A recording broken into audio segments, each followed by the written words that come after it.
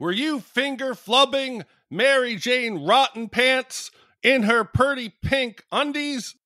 Remember when we first met John McClane? Argyle picked him up from the plane and took him down the Nakatomi Tower at the Christmas party. And the terrorists were overzealous, but it was sweet when they killed Ellis. And with a little help from Alan, John McClane kicked ass. Welcome back to Shat the Movies, the podcast where we answer the question, were the movies we loved when we were growing up really that good? Have you ever caught yourself thinking, why don't they make movies like they used to? Can you still remember spending your Friday night searching for the perfect movie rental at Blockbuster Video? Do you know what Blockbuster Video is? If you answered yes, then this is the podcast for you. I am one of your hosts, Gene Lyons, and alongside me are my co-hosts, Ash Tuboku Hartman. Hi, y'all. And Big D, Dick Ebert. Good evening. Each week, we take a look back in time and decide if our favorite films still hold up. The movies we cover are chosen by you, the listeners, who generously commission the films you love. If you'd like to see all the movies we have covered, will cover, or want to choose one for yourself, please visit shatpod.com and have a look. At the end of each podcast, we will provide you, the audience, with the number of wipes each movie would take to get off your respective butts. So thank you so much for listening. If you have not already, hit that subscribe button and share with a friend. That's how we help the podcast grow. Additionally, subscribe to our sister podcast, Shat on TV, where we review TV series such as Westworld, Taboo, American Gods, Game of Thrones, True Detective, Lovecraft Country, and Watchmen. Find all that information and past episodes at shatpod.com/TV. And finally, to hang out with us live, follow and subscribe to our Twitch channel, shatpod.com/Twitch, where we play video games, host watch parties, and edit this podcast live. All that being said, Big D, what movie are we reviewing this fine morning? So, Gene, today we are going to go back to a place we visited a few weeks ago with Jacob's Ladder. We're going to go back to the Mekong Valley and do something very familiar, the Vietnam War, for one of our listeners, Steve, who wanted us to do the 1987 war drama Stanley Kubrick classic, Full Metal Jacket. Hey, Shat crew, it's Hot Sauce Steve calling in for my commission of... I forgot that. Full Metal Jacket. There we go. Jesus. So I only remember bits and pieces of this jacket. God, I can't talk. I'm not drunk, I swear. I just woke up a little bit ago, and I know I needed to get a hold of you guys about my email for it. So let's start over. I don't really remember too much about this movie. I've seen bits and pieces. I know I've watched it once or twice. And I remember, like, Vincent D'Onofrio going crazy and other stuff like that. But I don't really remember how it holds up. My dad, like Ash's, was in Vietnam. He was a gunner in a helicopter. Unlike Ash's dad, though, my dad loves war movies. So when a movie was on TV, I could watch it with him as a kid growing up. I couldn't watch, like, the rated R versions, but I could watch the TV versions. So I know I've watched this once or twice. But it's been a while, so hopefully it holds up okay. And you guys have a great day. Bye. I just want to point out, Steve, my dad loves war movies. He just doesn't like Vietnam war movies because he was in Vietnam. Those are the only ones he doesn't particularly care for. Tropic Thunder, again, being the worst of them. I want to know what the hell the TV version of this sounds like. Were you finger flubbing Mary Jane Rotten Pants in her purty pink undies? Like, what the hell does a TV version sound like? It's lame. That's what it is. Well, Full Metal Jacket is a 1987 war drama directed and produced by Stanley Kubrick. The film is based on the 1979 novel The Short Timers and stars Matthew Modine, Ermey, Vincent D'Onofrio, and Adam Baldwin. The storyline follows a platoon of U.S. Marines through their boot camp training, then explores the experiences of Marines during the Tet Offensive. Warner Brothers released Full Metal Jacket in the United States on June 26, 1987. The film received critical acclaim, grossed $120 million against a budget of $16 million, and was nominated for the Academy Award for Best Adapted Screenplay. In 2001, the American Film Institute placed the film at number 95 in its poll titled AFI's 100 Years, 100 Thrills. So Big D, Ash, we heard about Steve's experiences with this movie. What are your memories of Full Metal Jacket? And I know I've said this before, but there's certain movies that you don't remember a time before it. I couldn't tell you the first time I saw this. You know I was a fan of war movies at the time, but I think I liked more gung-ho Rambo type stuff. But it seems like Sergeant Hartman was always in my mind. And when I went to basic training, he was there. He went through it with me. I felt like that was a preview of a lot of what I experienced. But this movie, I mean, it's one of those classics that I think even people who don't like war films or military films, they'll know and respect, even if they don't love it. Yeah, I went through a major Stanley Kubrick phase, which I'm sure is not surprising for absolutely anyone that is out there listening. But at that time, obviously, at some point, Full Metal Jacket came into the picture because I digested like literally everything he had ever done. And I've always loved the opening of this movie. I like the whole juxtaposition of like the vignette of them being shaved at the start and then how it progresses throughout the movie. And I think Kubrick is amazing. And so therefore I think this movie is amazing. And when you add to all of that, the way that this movie is shot, because I think it is shot really beautifully, it's a favorite war film of mine. And I hope we get into some of it tonight. But you know, the masses, if that's what we want to call them, there's the big argument between this and Apocalypse Now as, you know, which one is the best war movie of all time. And I'm really hoping that somebody out there will allow us like generously to commission and then us do Apocalypse Now, because I think we're going to have a good conversation about this one, but it's going to be interesting if we get to do that one kind of alongside it, because they're very different. I forgot how different they are, but they're both really fantastic movies. When it comes to samples in industrial music, I think Full Metal Jacket and like Blade Runner are the most sampled movies in the world. And I was 9 years old when I first heard Ministry's album, The Mind is a Terrible Thing to Taste, and it heavily samples Full Metal Jacket. And so I would be singing along to these songs, and there are these drops in the samples where you hear lines like, "You will not kill." And I was like, where the fuck is that from? And of course, there's no Google. You can't just be like, where's that from? So I took the liner notes from The Mind is a Terrible Thing to Taste, and I asked around, and finally I discovered this film. And at 9 years old, I had already decided that I wanted a military career. And so seeing Full Metal Jacket felt like the most profound film I'd ever seen in my life. After that, my friends and I regularly watched this like after school. And it was one of the few movies I owned on VHS. I still remember that cover art, that box, and it was just a joy to watch over and over and over again. And I think as I've grown up, the movie's kind of grown with me. I've understood different aspects of it, but it's a movie, I hate to say this, that even a 9-year-old can enjoy. Let's hit the trailer. Help, help, help, help, help, help. Help, help, help, help, help. Help, help, help, help, help. Paris Island, South Carolina, the United States Marine Corps Recruit Depot. An 8-week college for the phony tough and the crazy brave. That is not your daddy's shotgun, cowboy. Private Joker is silly and he's ignorant, but he's got guts, and guts is enough. Most of you will go to Vietnam. Some of you will not come back. Cowboy. Sir, yes, sir. 0300, infantry. Joker. Sir, yes, sir. 4212, basic military journalism. You think you're Mickey Spillane? Sir, I wrote for my high school newspaper, sir. I hate the name, Joker. I want to go out to the field. You wasted your first day in the field, and it'd be my fault. Joker, you will take off that button. How's it gonna look if you get killed wearing a peace symbol? What is that you've got written on your helmet? Born to kill, sir. You write born to kill on your helmet, and you wear a peace button.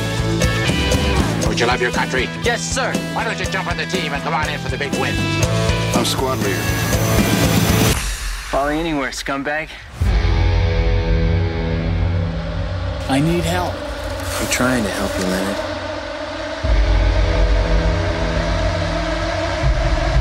We're not leaving Doc J and 8-Ball out there.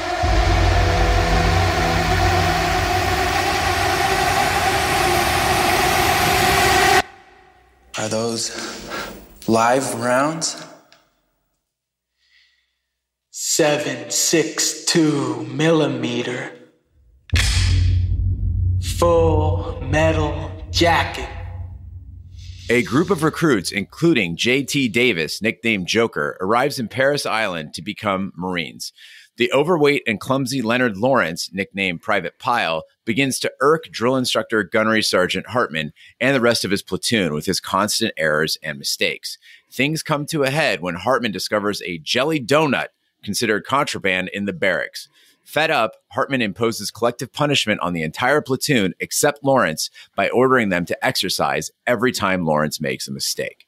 So I promise not to fangirl out all over Stanley Kubrick this entire episode, but it is hard because I do think he's really incredible. And I think the opening of this movie is a perfect example of that. So you've got your setup here, we're with these Marines and they all look so different. Like their hair coming in are absolutely different. They all kind of are indicative of their personalities.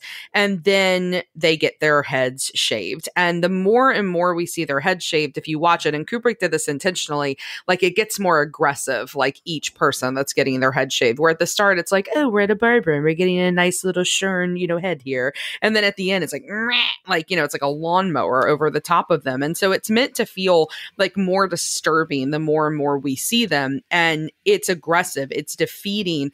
And it's the moment where like they all begin to look alike. And Kubrick intended it for them to show that they're losing all individuality. And I think that the sequence has always made me really uncomfortable. One, because I have this thing about heads being shaved and like teeth being pulled out. It's this recurring nightmare I have. And so I'm sure there's something there for me that, it's like in my own psyche is broken. But besides my own fears, I think that I'm feeling this whole idea of like, here they are, they're being stripped, they're being made new, and they're going to be crafted in the image of the core, right? And then there's that great scene where they look on the floor and it's like all the hairs on the floor, like dead bodies, like a lot of them will eventually become, and then it just gets swept away. The life they had before is gone, their life in the core is here now, and the core owns them, and they'll live and die for it for the foreseeable future. That is such a spectrum, Ash, from getting your head shaved to getting your teeth pulled out. It's a thing, man. It's like in my nightmare, they tie me to a chair, they shave my head, but only half of it. And it's over my right ear because I have disturbingly small ears. Like they're very strangely small. And my right ear is smaller than my left ear. So I've always been self-conscious of it. And so they shave just the right head so my ear shows. And then they come and they pull my 2 incisors so I can never be a vampire. I'm telling you, I've had this nightmare since I was 15 years old. I have it at least 3 or 4 times a year.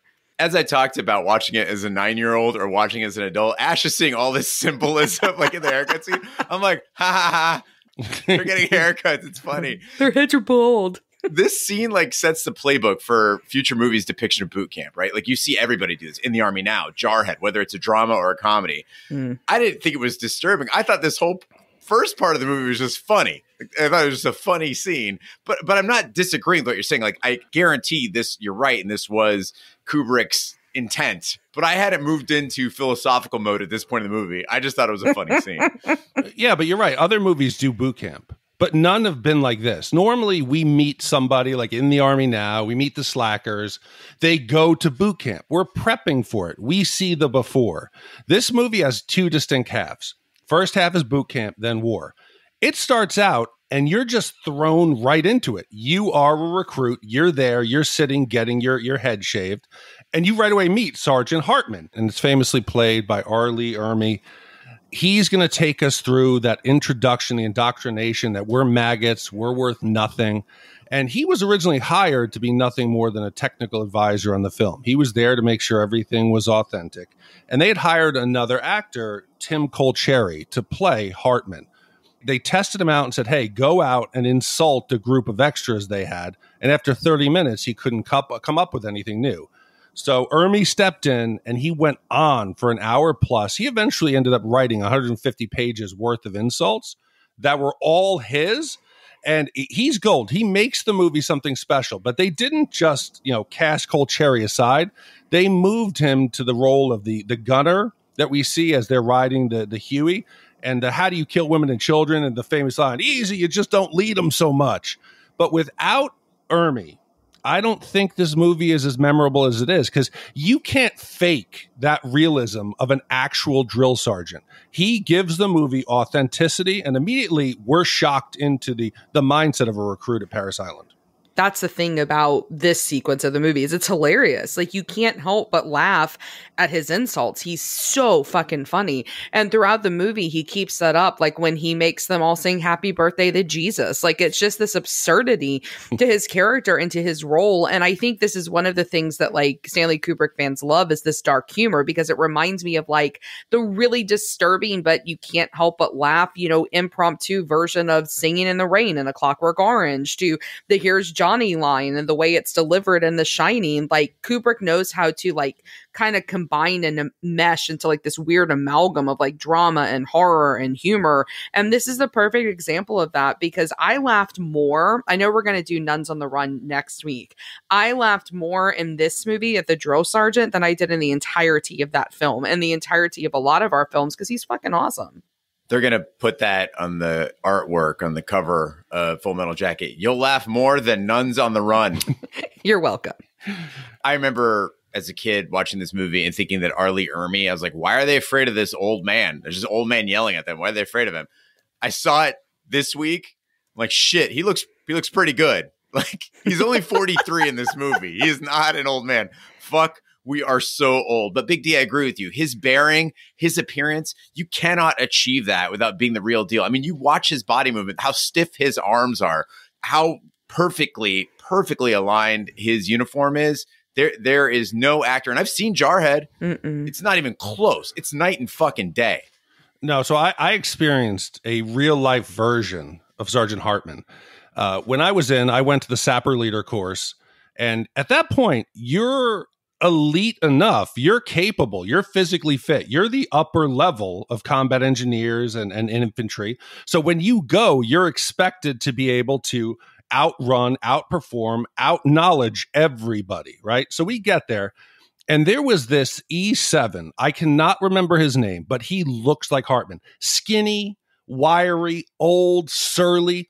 This dude would take us running in the morning with a cigarette and a cup of coffee. And he would smoke the living dog shit out of us. We would be running and dying. And he's like, come on, ladies. And he's smoking. And it just brought even more out of us, out of respect for this dude who could just humiliate us.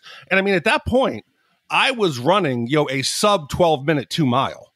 So we were fast enough. And this dude was making us look like nothing. Hartman brought all those memories flooding back. For those people who aren't runners or don't run as a normal part of PT, for fight camp, we're required to do a 12-minute mile and a half. So Big D at his size doing sub 12 minutes on a 2 mile, that's fucking insane. Sergeant Hartman, I mean, we mentioned he's clearly the biggest entertainment factor in this movie. And we've talked about other drill instructors we've seen in other films and the lack of authenticity there. Not only is Ermey's performance impressive and genuine, Sergeant Hartman himself, as Ash mentioned with Kubrick movies, there is a distinct philosophy there. There is another layer going on. And he introduces himself in that opening scene as hard but fair. And I'm not a fan of hazing. I will move away from any group or institution that employs hazing as a tactic, whether it's a motorcycle club, whether it's a fight club, like whether it's a soccer supporter group. If there is hazing, like just unnecessary cruelty to people, I'm out. I don't believe it makes people grow closer together. I don't believe it's good psychologically. But I think Hartman overall is pretty fair. Is he right for today's military? Probably not. I have friends who are in the Air Force, who are in the Marine Corps, who have jobs that have nothing to do with combat, have nothing to do with infantry. They don't necessarily need that, right? They're computer dorks. They're surveillance guys, right? But this was the Marine Corps during Vietnam. They were training Marines. As you heard, everybody got that designation, 0300, right? Infantry. That's where these guys are going. And I think for them, he's the right guy. It's not preschool. He's training men who will most likely see combat. You got to remember, he's preparing them for a living hell. And it's hard to think of like in a civilian mentality, like, oh, that's mean, that's harsh. I had a good friend who was fired from the fire department because the recruit said he was too hard on them. And he said, you know what? I'm training them for a job. I'm training them to survive. You wouldn't train a scuba diver and say, we're not putting you in the water. You're training these guys for an environment where they're going to depend on their friend. They're going to need to know that when everything is chaotic, everything's falling apart, and your brain is pushed to its breaking point, or what are you going to do? Are you going to survive? Can people trust you? And I think tough love, it often is needed in life. And I think in this specifically, it's a requirement of the job, or you're setting them up to be killed.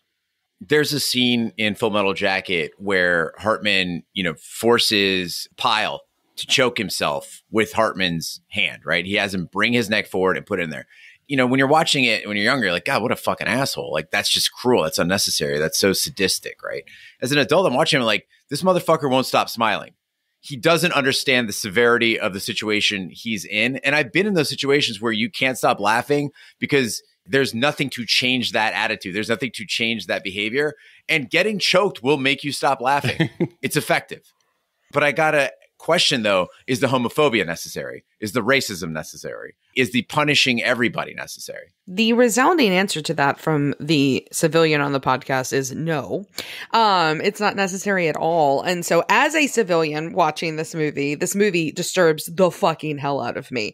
And I already talked about the beginning with my hair shaving phobia. And now we've got the rifle creed, which is probably the most famous thing from this movie. If you've not seen it before, he makes them all get into bed and basically pray to their rifles, give themselves over to them. And so they're laying there with their guns and they say what they're saying. And every time they do, it gives me chills every time I watch this movie, because you've got the beginning. So their hair is like being swept away alongside the worldviews, because they're not able to have any worldviews like I have while they're in this situation. They're in the Corps and their God is war. And the sacraments of their God are blood and the rifles used to bring that blood about, right? Yep. So you've got the full transition to their new image here. They're no longer human. They've begun this journey to not being a normal person. They're becoming, as the drill sergeant says over and over again, killers. And there's this whole religious allegorical piece that runs through the entirety of this film. And I got to tell you, this is a religion I want fucking nothing to do with. You're not wrong. All of that's accurate, but it's also just fucking cool. Pre-internet, I don't know if you guys remember, you could only get like posters from like 3 places. You go to the record store, you could go to the concert, or in Arizona, we had a place called Shirts and Things. And Hot Topic. Shirts and Things / Hot Topic. It's basically the same thing, right? It's like you go there, they got t-shirts, they got posters, they got Zippo lighters. It's basically Hot Topic, but locally grown. Yeah. I remember I walked into Shirts and Things. It was hot as shit outside. It was July in Arizona. And they had those, do you remember it was like the flippy rack with the posters? Yeah. You like go through and like browse them. Click. Yeah. And I click it and boom, there's this Rifleman's Creed poster. I was like, fuck yes. Spent my hard-earned money on it, bought it, took it home, put it over my childhood bed. When I went to college, I took it with me. I put it over my bed in the dorms. Oh man, this thing is just fucking cool. Chilling? No. Awesome? Yeah. See, but I think that's the thing, though, is I think that Kubrick would have loved the irony of that. He would love the irony that you're putting something above your bed that he thinks is like fucking disgusting and disturbing.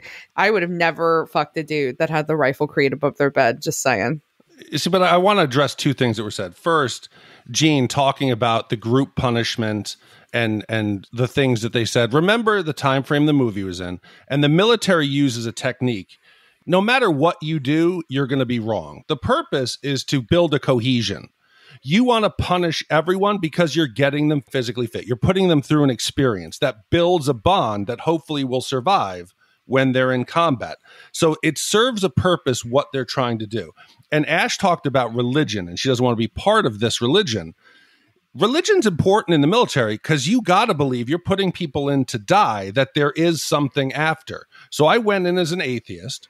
And I have on my dog tags Buddhist, just because I thought it was kind of funny. Oh my God. And on Sundays, you have an option to go to religious services. And religion is key because you have to believe this isn't it. Otherwise, you can't go into combat. Sorry, Buddhists. Clearly, the team building that they're going for here with the beating people with soaps and slapping people in the face and calling them awful homophobic slurs, like it really worked out in the end for both the drill sergeant and one of the particular soldiers. So good job. Well, we'll disagree on whether or not it worked, but it's ironic that you could be in a room full of, let's say, the highest level military, and they could be talking, fuck this, fuck that, we're going to kill this, we're going to do that. If you say GD, the room will come to a stop.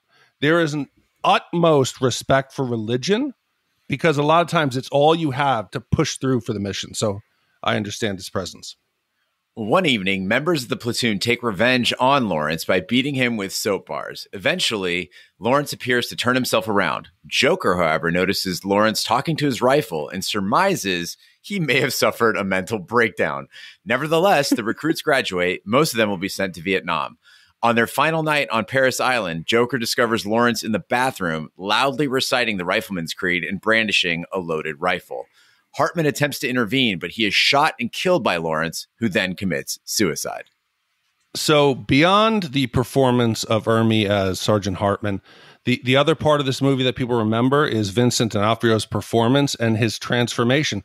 When he started on this movie, he was a good-looking, trim, athletic actor, 6'3", great shape. To get the role of Pyle, he decided to put on weight, and he actually put on nearly 70 pounds. He changed his body. It had a shocking effect. It helped him get the role. And this is the most weight gained by an actor for a role. It surpassed Robert De Niro when he did 60 pounds for Raging Bull.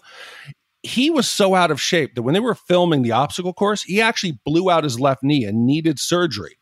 His immediate film after this, if you remember our adventures in babysitting, was as Thor, the tow truck station's owner.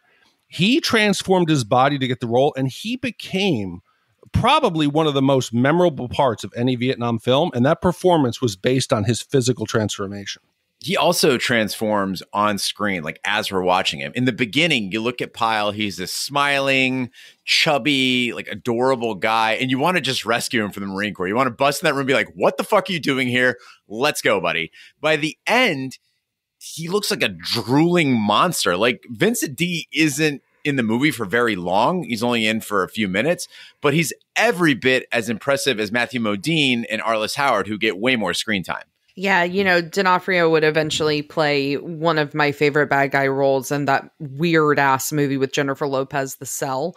And it's like you see that character here. And if you want to stick with the religious thing, he looks completely possessed, right?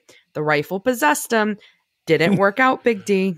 No, but that shit, that almost gave me a nightmare. I was watching this late at night, and when he's on fire guard and you hear the noise in the bathroom and he walks in and he's just sitting there, I was like, holy shit, his lip is quivering. He's breathing like, hey, Joker. And he's got his like brow furrowed. He is transformed into the Thing of Nightmares. I was kind of pissed at Joker, though. I remember him walking in and like the rifle was already loaded. Dude is putting bullets in the magazine. You got a stick. Beat him in the fucking head. What do you think's going to happen here? I agree. That was his best option. Charge him, make a move, get the weapon away from him, scream help. Maybe he wasn't expecting him to go through with it, but yeah, missed opportunity. So by this point in the movie, Full Metal Jacket is trucking along. I'm completely in its grasp. It's got me. I fully understand everything that's happening to the characters, everything that's going on with boot camp. I don't need any help from a narrator, unlike other movies we've seen where we're like, what the fuck is going on? Then, for some reason, at the 38-minute mark, Kubrick decides, you know what we need? Some narration. Suddenly, Joker feels the need to start talking directly to the audience. If it gave us some insight, if it helped us understand better what was going on, if it gave us some more views into Joker as a character, fine, have at it. But this didn't give us any insight, and it felt like a cheap way to try to get cerebral. Like they wanted to sound smart, so they throw in some voiceovers by Matthew Modine. Oh, no, I think they needed to do it because of the form of the movie. The novel is a series of vignettes. The movie basically is that. Right around this point, Gene, where he starts narrating is where we're getting ready to transition into the second half. There, he narrates throughout. So without the narration beginning in boot camp, I think it would be really jarring to have him just start all of a sudden. Now we're in theater and now I'm going to start talking to the audience. But do you think they needed narration at all during any point in this? No, not at all. No, I thought they were trying to handhold some when without it, it showed more respect and restraint. I don't think so. But I want to go back to here, just address the code red situation that we've kind of danced around. So Pyle's been fucking up. Sergeant Hartman has tried everything. It's not working. And then he gets caught with a jelly donut. This isn't a case of where he wasn't doing something well. He was out of shape. He fell out of runs. He couldn't do the obstacle course. He is hiding a jelly donut in his footlocker. He gets caught. The platoon at this point has nothing else they can do. They need to take it into their own hands. And Hartman steers them that way. So they hold him down. They get the soap and the towel, which hopefully will eliminate the bruising on the surface. And you say, yeah, it's cruel. It's terrible. They shouldn't do this. But on the surface, it works. Pyle becomes a better Marine. He's more focused. Yes, he's screwed up in the head. They find his talent to shoot. He's actually able to follow direction. If the goal is to create a killing machine, to create a soldier to go into combat, this works out in the end. Yes, he shoots Hartman, but other than that, it worked. I am so glad that my video camera is not working today, so you guys can't see me, because the eye roll that I just gave was so big, it might have shaken your screen. It worked out in the end. Are you fucking kidding me? It was mission accomplished. This is what I think is so scary, is that military people who I respect, guys, I come from a super military family, that they view this movie as cool. Like, I think this movie is a fucking warning. And I think what you're seeing here is, Gene, you called it hazing. I know this is a really loaded word today, but it's outright bullying is what it is. And it shows what the bullying is and how the bullying happens and what it does to them. It's like that show 13 Reasons Why, where the girl slits her wrist at the end. Like, bullying has extreme consequences because it can break somebody's psyche. And that's what you're seeing. You're seeing, for the good of the Corps, for the good of America, like, we're going to break these people down and treat them as less than human. That can't be the only way to make a good soldier, because like, my dad was a great soldier, and like he said, he didn't have drill instructors like this. No, not everybody is drilled like this. You don't raise every kid the same way. Not everyone in the platoon. Snowball needs to be trained different than Joker, than Pyle. So I'm not saying everybody needs this. And it becomes the drill sergeant's job is to parent and to shape everyone. And it's not bullying. Ideally, you would have wanted to get Pyle out of the military. The ideal would be to not send him over, because if you send him in his non-bullied, if you walk him through and he gets through, he's going to end up having 5 or 6 other people get killed and himself. Kick him out. Don't make him kill people. I agree. And the Section 8, we would have people. We're an all-volunteer army now. I would have people try to Section 8 to get out. I went to basic training with this kid who was like, I think he got caught on meth. And the judge said either enlist or go to jail. So we had this fuck-up who was much like Pyle. And weeks into basic training, the drill sergeant kind of gave us the wink, like, hey, you guys need to take care of this. Now, we had a long discussion as a platoon. What do we do? And we decided not to do it. And thankfully, this kid left of his own free will or whatever it was. It seems harsh. It seems terrible, but it's what saves lives. Okay. What this movie is showing is like psyches break in different ways, right? And I think that I agree with you in the sense that it's showing that in order to become a killing machine, you have to go a little crazy to be a good soldier. To be a killer and have a job that kills, you have to be disconnected from the human experience. And it affects them even if they've been prepped. Like, my dad tells a story about Vietnam where his very best friend, his name is Goebel. He and Goebel were on a cleanup because they had set off a landmine or something like that, and it had blown up a bus in a local village. And so their entire little group had to go down there to help clean up. They were picking up bodies and moving them, and they picked up this little girl. My dad said she probably was 4 or 5. She was dead. She's face down.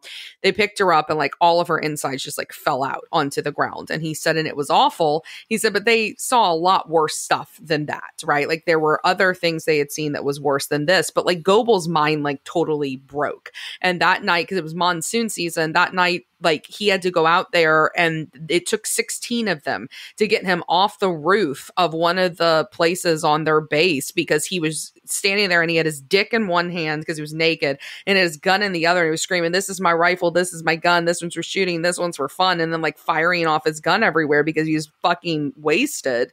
And they had to get him down, and eventually he got sent home because like he was like completely broken after what happened. And my dad said for him, it was when he shot a dude and the guy took another 3 steps forward toward him, and he's like, I knew he was dead and he knew he was dead, but he was still coming toward me trying to kill me. And like, my dad is 71 years old and still has nightmares about that weekly, right? So like, your psyche breaks in different ways in war because you're not meant to be in an environment like that. No. And I think this movie shows us like how they're prepping them for that, but I think it's also warning us that that's a problem, because then these people don't come home human. Yeah, I think to reconcile all those ideas, like Kubrick's message there is that the military has developed this process, right? And the process works for the most part. Now, Big D, I don't agree with you. Hey, they built a really fast car. It doesn't have brakes, but holy shit, is it fast, right? I think there's a process. It works. There's a price. Some people, it helps them become Marines and survive war. And some people, it completely breaks them psychologically, right? And the importance is to find those Section 8s and getting the fuck out of there. What struck me during this Code Red situation is the way everyone moved and the way the music was moved. It's the first time in the film that we get that ominous, like stalking music, that hunting music that we hear later in Vietnam. If you notice the entire platoon inside the barracks, they're moving, they're moving like quietly, stealthily, right? Before they come up and they beat Pyle. And I can't figure out like if Kubrick is suggesting that this is the beginnings of their ability to be killers, to be different. Like if this is a change in the platoon over before, or what are you suggesting? But remember, Joker's the main character. Joker's the one telling us the story. Yeah. I think it's the transformation of Joker. Joker went from the loving, sympathetic, joking guy who's going to, nurture and take care of Pyle to he stands there and hits him and hits him and hits him and hits him. And it almost that moment of watching Joker go from a friend who was trusted, I think that's the transition mostly. And I think this is the same thing we saw like in Of Mice and Men, right? Where it's you've got a guy who's entrusted with the care of another person who's struggling, and you do harbor a resentment. Deep down, you have a resentment. You need to get that out. Joker isn't a mean person. No. He doesn't want to see Pyle in pain, but he's carrying so much frustration of the weight that Pyle puts on him that he's got to exercise that some way. And he does it just by beating the shit out of him, which, by the way, I always thought Pyle was blindfolded doing this. He's looking right at him while he's doing it. And that's the scariest part. I think that we've got to talk about what happens with Pyle because it's one of the more famous and moving moments of this movie. And I think that he's supposed to be, maybe the everyman is the wrong word, but he's supposed to be like your typical civilian, like your kid that's like recruited in by draft who wasn't somebody that's a military person. And so he gets in there and he's what a lot of civilians would be in these circumstances. We talked about the grinning. Like I would look at these people and have a shit-eating grin on my face. You'd be like, fuck you, right? Like I'm not military. I'm not there to be yelled at. And I think that he's beaten in this movie. And then that moment, like it continues with that religious metaphor. Like what's the quote? He's born again hard. That's what they want him to be. He's born again hard. So we've got these religious connections continuing. And for me, it is so fucked up because he's born again, but he's born without the empathy that made him human to begin with. And I think that's where like the genius of the first part of this movie lies, because in Pyle's final moments, like he's the ultimate success of this military machine that you're talking about, Big D, right? Like he is a soldier and he is a killer and he can shoot straight and he can shoot without remorse. But then he kills himself without remorse, without thinking. And it just happens to be himself. And there's this irony here that's both funny and disturbing because the military machine creates its ultimate student that results in killing itself, the machine. The machine is going to wind up destroying itself in the end, I think is what Kubrick's saying. I think we're being a little kind to Pyle here, though. I don't think he's just suboptimal. I think he's substandard, right? Like I've met some major fuck ups on sports teams, in Krav, in jiu-jitsu, even in Air Force Junior ROTC. There were some people where I'm like, how the fuck do you manage to feed yourself every day? But I have never met a fuck up like Pyle. I don't think he's an everyman. And Ash, I know you didn't say he was, but he's disabled. Yeah. Like, he is a disabled person. You simultaneously feel for him and loathe him for being there. Can't say enough about the casting, the way Kubrick presents all of this, and Vincent D's performance. I mean, this is some of the most powerful film we've ever seen. Agreed. By January 1968, Joker is a sergeant and is based in Da Nang for the newspaper Stars and Stripes alongside his colleague, Private First Class Rafterman, a combat photographer.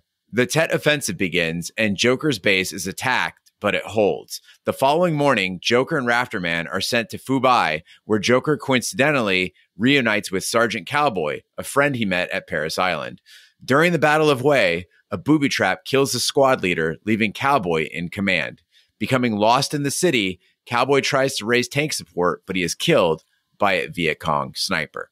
So the opening half of this film is perfect in its simplicity. They don't need to do a whole lot to show us Paris Island.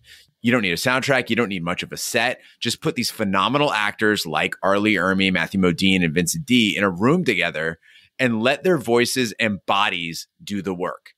But in the second half of the movie, holy shit. Like Kubrick takes us to Vietnam, those city streets, the canals, the destroyed urban centers, all of it looked incredible. And what's amazing, all of that was filmed in England. Yeah, absolutely amazing. They used, I think it was like a dock that they destroyed, but they imported palm trees. You keep thinking, wouldn't it have been easier to go someplace tropical?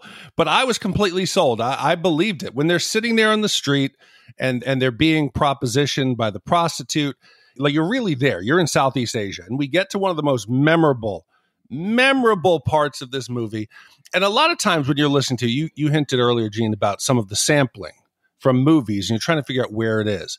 Sir Mix-a-Lot, the big hit, Baby's Got Back, they do the Me So Horny, but then Two Live Crew, a lot of people won't remember this band. This was like the dirty, raunchy, I almost say like the rap group that made things, they were really controversial. They took the full lines and incorporated into one of the most memorable songs that I had to listen to during my note-taking. And I'm going to play it for you now, but it brings a smile to my face. I'm watching Arsenio Hall. Took out my black book for a freak to call. So good, but I found myself wondering, because they're negotiating, and the prostitute promises that she's going to love you for a long time, which I think is a good deal. She's very horny, and the price she wants is $15, okay? In 1968, I'm like, $15? This is going to be great. So I did some research, and the purchasing power of $15 in 1968 today is $124 roughly. That seems like a fair price for one person performing sex acts for a long time, regardless of how buku they are. Okay, so for those who don't know, long time is a specific type of service versus short time. Short time is I'm just going to get you off. Long time is I'm hanging out with you all night. Like we are hanging out until tomorrow. But Big D, you'd pay $125 for sex in Da Nang? No, I was thinking it was very steep. At first, I was thinking, what a bargain! $15. Why are we negotiating?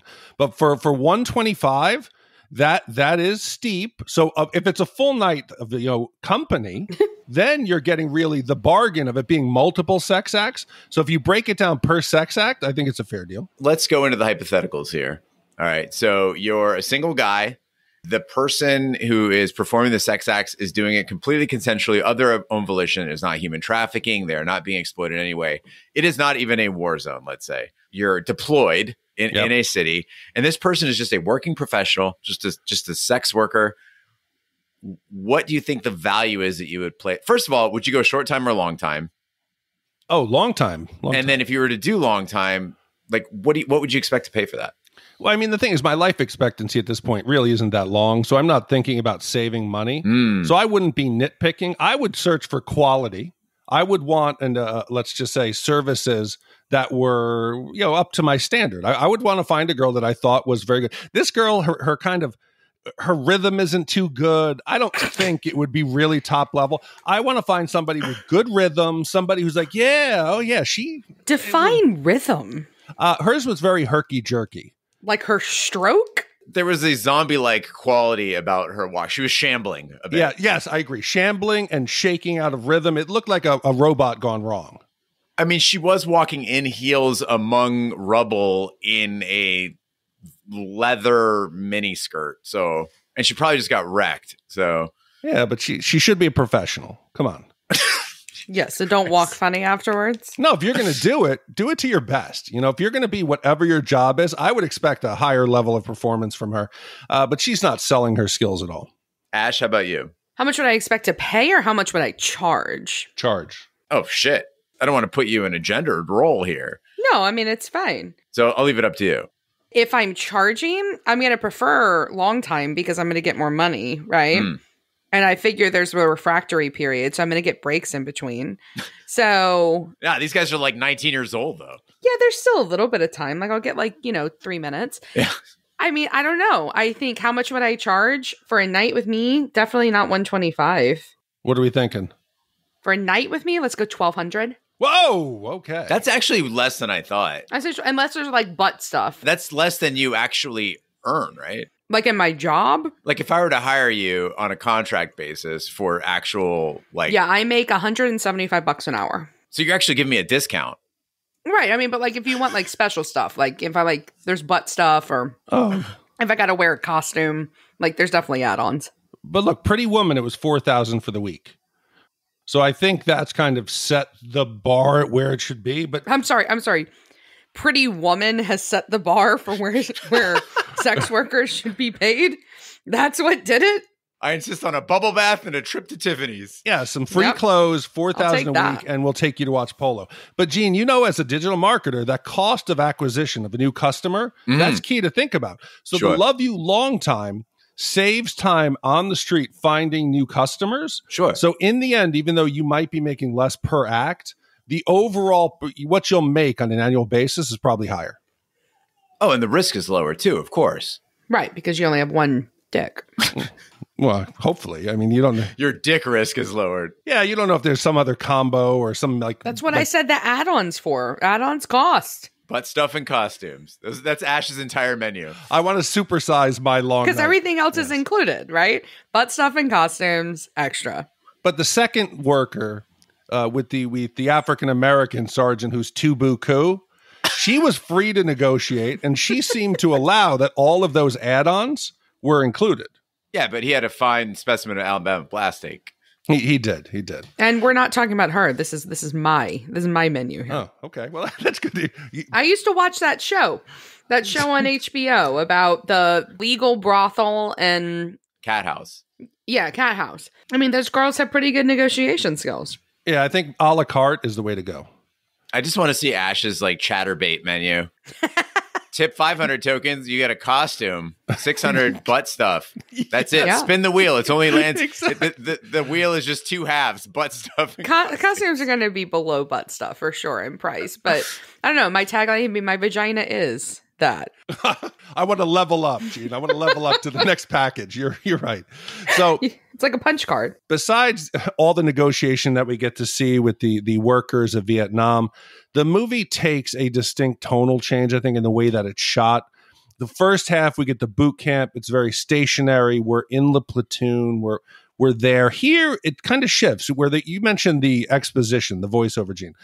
They break the fourth wall. All of a sudden, we're part of now Joker. We're going out. We're part of these interviews where they're doing of soldiers. It's almost like they're interviewing us. We're seeing the cameras and behind the scenes, and we're walking with them on patrol. And when they're attacked, the style becomes very rough, very handheld, very first-person shooter video game, Call of Duty. We're embedded. We're in the fight. We're now there, and it's just such a change, and I think it embedded us within the chaotic nature of combat. That Full Metal Jacket captures that moment that a lot of Hollywood films don't. I agree, because it doesn't just put us in there like as the soldiers where we see what they see. More importantly, as like the movie progresses, we can't see what they can't see. And that builds tension on its own because it's really disconcerting. It's really disorienting. And I think it works great, that shaky cam. And the cinematographer on this had an idea to put the camera like off kilter. And that's why it gives you such like a weird point of view where it feels like something's just kind of quite off, and it feels like you're looking through somebody's eyes that aren't your own, but you're still looking through somebody's eyes. And it's very being John Malkovich, but in a much more war type way. Saving Private Ryan came out a decade after this, and it clearly borrowed a lot from that Hué sequence. And it's a wonderful mix of styles, like you mentioned, Big D. It's handheld. You've got some beautiful cinematic, like wide shots. My personal favorite is when that camera crew is moving across the line of Marines who are taking cover, and it's just playing Surfing Bird at like full blast.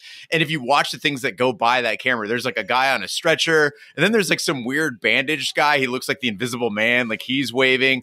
And then finally, as it scrolls by, the first tank, and then it goes by the second tank, and that tank just boom, just fires up. It's one of my favorite moments in film. And again, Ash, like you mentioned, this is a serious, dramatic film. It is tense, but you're smiling at the same time. It's so hard to explain. When I was younger, I thought, like you said, Big D, first half of the movie, fun, second half, kind of a downer. Now I think the first 2/3 are very genuine. It's good filmmaking. It feels like real people doing real things. The final third, it's a little preachy. Like when Cowboys unit, the Lust Hog squad, while they're standing over Mr. Touchdowns and hand jobs bodies, and they're looking down and the camera is like panning from each, they each have to say something perfectly fitting their characters. And the camera's just so self-satisfied. And thankfully we had Animal Mother, played by Adam Baldwin from Firefly, to keep things moving because it just felt like they were going a little too hard. But Gene, what's a Vietnam movie without a message? True. We got to give you the message. It's less preachy than some others. I mean, don't we remember that Coppola said after making Apocalypse Now, this is not a movie about Vietnam. This is a movie of what Vietnam was. You know, I mean, I think that Vietnam movies get very heady with their, not just their messages, but with these overt tones of like, war is bad and war is hard. And it's like they have the entire, you know, market there, because World War II movies don't do that. World War I movies, as few of them as there are, don't do that. Even Desert Storm movies, like the atrocity that is a film like Black Hawk Down, they don't do that. There's something about Vietnam movies where they got to leave you with is the military good? You know, with one of those question marks at the end. And I agree with you. It gets a little preachy at the end, but maybe it could have just been a boot camp movie. That could have been fun. Well, assuming command, squad machine gunner Animal Mother leads an attack on the sniper. Joker locates her first, but his M16 rifle jams, alerting the sniper to his presence. As the sniper opens fire, she is revealed to be a teenage girl. Rafter Man shoots her, wounding her mortally. The squad discusses what to do while standing over her as she lies wounded. She painfully says, "Shoot me," and Joker does. Later, as night falls, the Marines return to camp singing the Mickey Mouse March. A narration of Joker's thoughts overlays the singing, saying that despite being in a world of shit, he is glad to be alive and no longer afraid.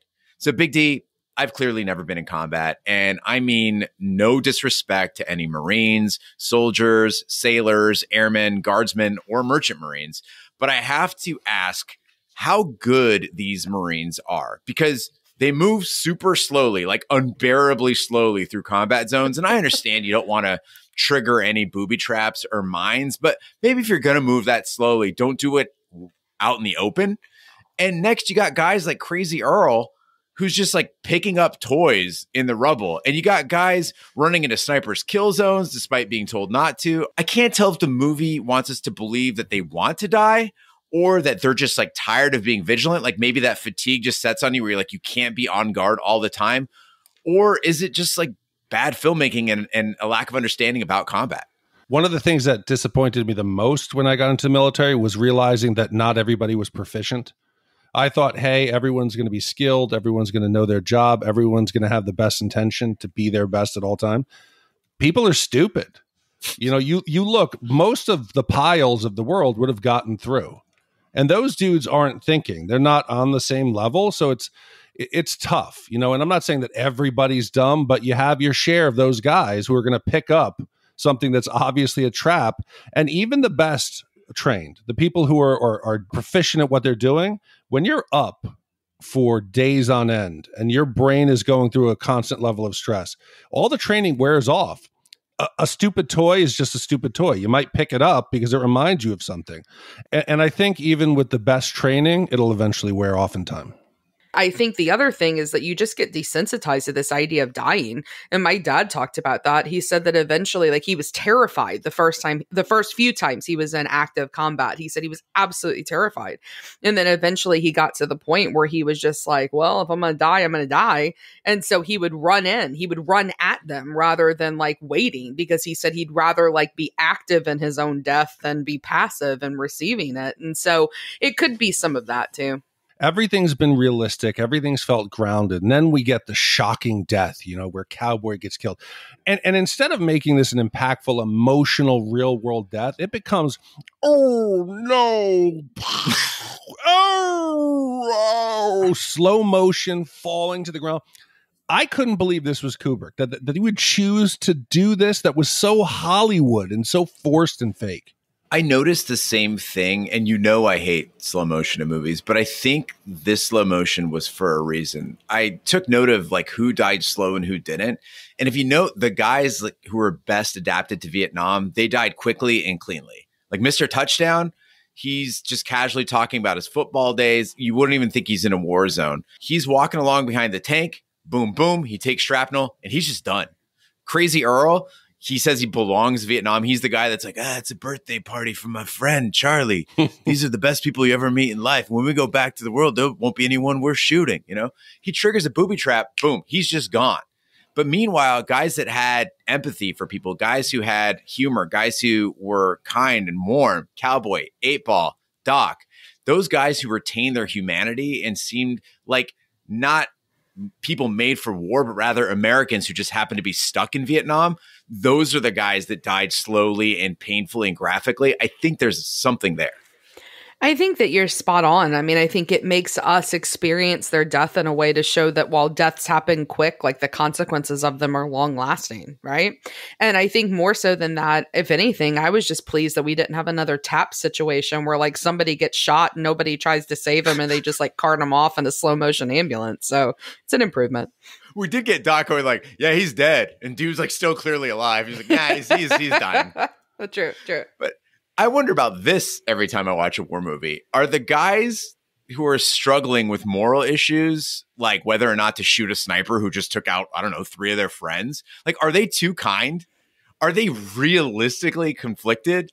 Because we had this debate with Roger during Save It Private Ryan. If someone shot the 2 of you, even if it's a teenage girl who looks frightened and wounded, I wouldn't shoot her. I would physically stomp her fucking head in and probably hang her entrails from the windows like beaded curtains. I'd be so angry.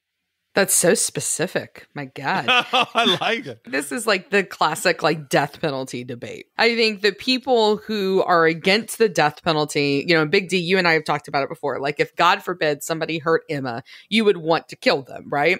God forbid somebody hurt my kids, I'd be like real pissed and I want them to be in jail, but I wouldn't want them to die. And so conflicted, I think, is a good word there because Gene before recording called me a dove. Mm-hmm. And if you're not familiar with that, it's a whole dove hawk thing, right? And I guess you're very hawkish, the 2 of you. And I don't even like a dove. I mean, doves are stupid birds. I don't like the bird, but I'm like a pacifist, right? Like I just don't want anybody to get hurt. We've talked about the brain is not capable of processing these things. As animals, we have a fight or flight response. You're not trained to have a fight response. Your brain shuts off. You're in the heat of battle. You're trying to survive. You're not going to immediately flip the switch and be like, everyone, could we sit down and have a debate? Can we do a pros and cons list about whether or not it's morally right for us to kill this woman? Fuck no. Remove the threat. You want her going back and getting patched up and you got to take her out again? Eliminate the threat. And I'm not saying that there aren't people who exist who would be conflicted in this scenario. What I am saying is I feel like every movie you get the guy who's like, oh, God, I don't know what to do. And it just doesn't seem consistent with Joker's character. No. Like she almost killed you. She shot at you to the point where you dropped your rifle. I'd be there wouldn't even be a conversation. That bullet would be in her fucking head. Exactly. I can't believe Animal Mother waited around that long. Which is why in a war zone, you both will survive and I will be murdered very quickly in our war movie. But in the original ending of this movie, actually, talking about the people living, dying, Joker was supposed to die in the original script. Kubrick had intended for his character to go.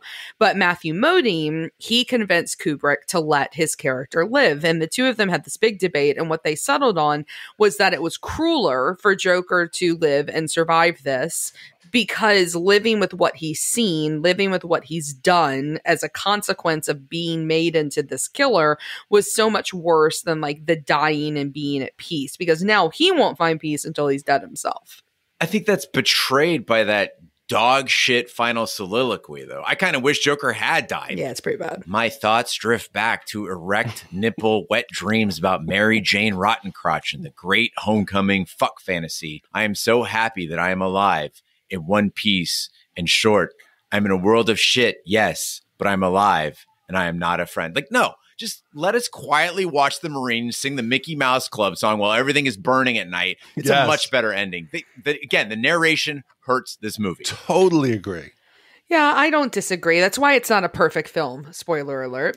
Is because of little things like that, for sure. But I will say, I said at the beginning that I was hopeful that somebody would, commission Apocalypse Now, because as I said, these two movies kind of get labeled as the best of all time when it comes to war films. And while the latter, Apocalypse Now, I feel like has more memorable scenes, because of the script, I think that this movie leaves you feeling shaken in a way that only Stanley Kubrick can. Because here's the thing about Kubrick. Is he perfect? No. He is somebody that had a lot of trouble editing himself, which is why his movies are so fucking long. And he had a lot of trouble not putting in those little digs, right? Like he thought he was smarter than everybody else. And you can feel those moments in all of his films, including this one, for sure. That's a big critique that I have of him. But when he's on, he's fucking on, y'all. And in The Shining, like The Shining is not a perfect horror film, but there are moments of that movie that are scarier than any other horror film that has ever existed. If you watch Eyes Wide Shut, there are moments of that movie that are scarier than any other psychological thriller that you have ever seen.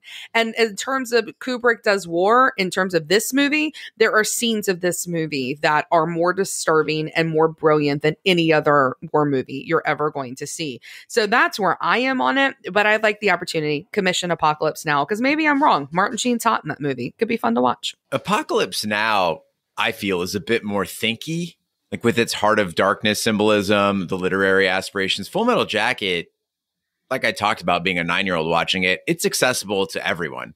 Whether you see it as an entertaining war movie or comedic movie, a psychological sketch, political commentary, I think it is the better movie of the two if I had to choose. I just appreciate that you use the word thinky and a Joseph Conrad reference all in the same sentence. This is why I love you, Gene Lyons. Thanks. Well, now is the time in our podcast where we give our wipe scores for Full Metal Jacket. 0 wipes is a perfect movie. It's a low-angle shot of Anne Margaret, complete with fur and early morning dew. And 5 wipes is an absolute disaster. It is banging all of Lust Hog Squad for $5 a pop, starting with Animal Mother. Big D, speaking of Animal Mother, we'll start with you. So, I mean, this is one of those instances where you start off with an idea of where you're going to score it, and then the conversation kind of sways you. I'd originally said it was going to be a 1.25 wipe, but I think that's ridiculous now. Going back, I'm going to use my Red Dawn measuring stick. Red Dawn's a 1 wipe movie. It's impossible that this film could be worse than that. So I think I have to give it a 0.75 wipe. It is not perfect, but it is something special. The first 45 minutes are some of the most realistic basic training ever depicted in film. Second half, for me, it loses a little bit of the steam. It's disjointed. It's trying to tell a lot of different stories, and there's no complete arc for the full 2 hours of the movie. But what it does well, it does exceptionally well. And its weakest parts are more slight flaws than they are holes in the movie. So I think 0.75 is fair. It's not perfect, but it is something that most people should see. Yeah, I completely agree. I don't think it's any surprise based off of my review throughout that I think this movie's amazing. I love the script. I love a Kubrick war film, and I love the acting. We didn't talk a lot about Matthew Modine, but Matthew Modine is so freaking good in this movie. He's fantastic, and your supporting characters are all really good in this movie. This movie, I think, is almost perfect. It's a little long in the tooth, as most Kubrick films are. It gets a little disjointed. I completely agree with Eugene that the narration takes some things away. It takes you out of the film. And the ending monologue alone makes it not a perfect film because it should have been edited. But it has a cynicism to it, a dark humor to it that I feel is long lasting and super effective. And the greatest compliment I can give it is that while it is a Vietnam film, it doesn't feel like a Vietnam film. It feels like a war film, and the way that other Vietnam films feel like solely only Vietnam movies. Like, I feel like the soldiers in this could have been fighting any war. They could have been fighting anything because they don't get into the politics of it. They don't talk about the draft a lot. They don't get down into the nitty gritty about them going home as quote unquote baby killers and all that awful stuff that they experienced. Instead, it's just, this is what being in the military can be like, and this is what it takes in order to be successful at it. And I love that about it. I think it's brilliant. I think it's almost perfect. For me, it's a half a wipe. I will match that half wipe, Ash, and echo pretty much everything you said. Like much of Kubrick's work, Full Metal Jacket, when it's good, like you said, better than anything I've ever seen. Yeah. Like, I would literally pay the full price of admission for a movie in today's money just to see the barracks scenes or just to see the combat in Hué. It's as good as other movies take 2 hours to be. But Kubrick also, like you said, has a tendency to get self-indulgent late in his films. And we saw that with AI. We saw it with The Clockwork Orange. We saw it with The Shining and so many others. It is not perfect, but it is really, really close. So again, half wipe for me. And with a half wipe from me, half wipe from Ash, and 0.75 wipes from Big D, that gives us an average wipe score of 0.583 repeating for Full Metal Jacket. So, Gene, with a score of 0.583 repeating wipes, that now ties this movie in the 38 spot with Beetlejuice, E.T., Clueless, The Hunt for Red October, and The Monster Squad. That's such a weird group of movie. I know. I was okay until you said "and The Monster Squad." Monster Although Squad's it's a great good. film, but Monster Squad's good. It's just weird. I would have liked to have seen Montana. Like, in hindsight now, I feel like Hunt for Red October is so fucking cheesy compared Yeah, to I this. know. I was about to say, now I don't know if we don't need to go back. I don't think that's... Oh, I think I found an error. Okay. Yeah, Go on. The Monster Squad cannot be 0.38 because it was one wipe, and 0.5 wipes. So that's 2.5. No, that's not the same maths. It must be 0.83. Yeah, that's what this is. Oh! This is 0.5. This is 0.583. God, okay, my mistake. Sorry about that. Shoo! Woo! If only we had a really overdone spreadsheet with lots of complicated math to figure these things out. Okay. So, Gene, with a score of 0.583 repeating wipes, that now ties this in the 24 spot with Boogie Nights, Happy Gilmore, and Goodfellas. Much better. Yeah, that feels right. That feels right. Yeah. Although Happy Gilmore's a weird addition in there with those films, but Happy Gilmore's great. But no, this I think it makes total sense. All right. Well, Steve, you picked another good one, 0.583 repeating wipes for Full Metal Jacket. Big D, what do we have coming up next week? Gene, next week, set up by their boss to be knocked off following their final heist, soon-to-be retired crooks Brian and Charlie get wind of their impending demise and run off with the spoils of their crime, commissioned by Kevin B., came out in March of 1990, and this was one of the hardest films we've had to find. Is that Kevin Brackett? No, I don't think so. That would be such a troll. It'd be such an amazing troll. Yeah. I don't believe it is. He did this on purpose. That son of a bitch, no. We're going to make Kevin record this one with us. Fuck you, Kevin. Well, thank you, Kevin, for your commission. Thank you, Steve, for your commissions. And thank you to all the commissioners who make this podcast possible. That concludes this week's episode of Shat the Movies. Be sure to follow us on social media and share with a friend. We're on Facebook, Twitter, Snapchat, and Instagram at Shat the Movies. You can email us, host@shatthemovies.com. Support the podcast by shopping our Amazon affiliate link, buying our merch, or commissioning your own movie. Find all that information by visiting our website, shatpod.com, where you can also leave us a voicemail using the SpeakPipe feature. Also, check out our sister podcast, Shat on TV, where we review TV series such as Lovecraft Country, Westworld, True Detective, Taboo, American Gods, Game of Thrones, and Watchmen. Find all that information on our website, shatpod.com/TV, wherever our fine podcasts can be found, including iTunes, Google Play, Stitcher, and YouTube. Be sure to subscribe, and if you stop by iTunes, please leave a review. That helps the podcast grow. On behalf of my co-hosts, Ash and Big D, I'm Gene Lyons. Be sure to join us next time for the following movie. Brian and Charlie were a couple of average, hard-working gangsters. Hit the dick when you're dead! You shot Louis, you twerp! Who'd had enough. I really hate this bank job. No insurance? No job security. You want to work for somebody else? No. You know what we ought to do? Is steal the money for ourselves. Brian, they're gonna kill you! Let go of me! I'm trying to commit a major crime! Now. Hold it! Are you off your trolley? Throw them bags over here. They'll need more than divine inspiration. We're out of gas! You stupid dummy!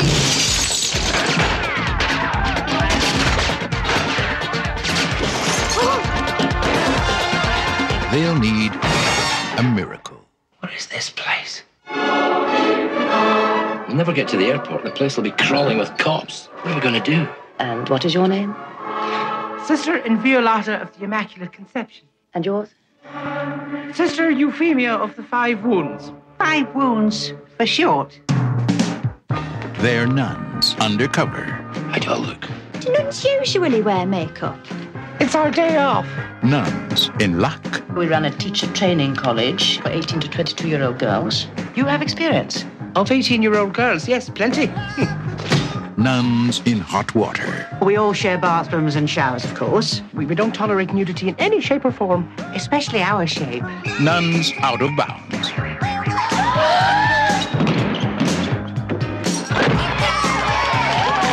Oh, we just love exercise.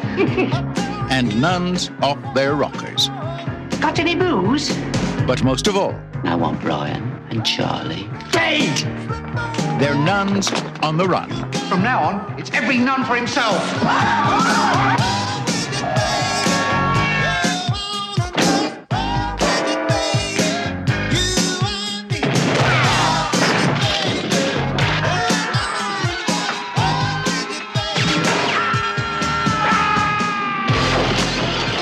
Eric Idle. You'll never get away with this. Robbie Coltrane. This is our only chance to go straight. You call this going straight? Nuns on the Run. The story of an immaculate deception.